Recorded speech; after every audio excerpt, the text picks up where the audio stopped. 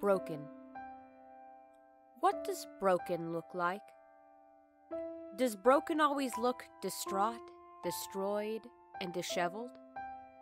Is broken always picking up its pieces and failing to put them back together? Is broken just a temporary state of being, or is it forever? Sometimes it feels forever, a whirlwind of aggression from our past, our present, our failings, and our follies.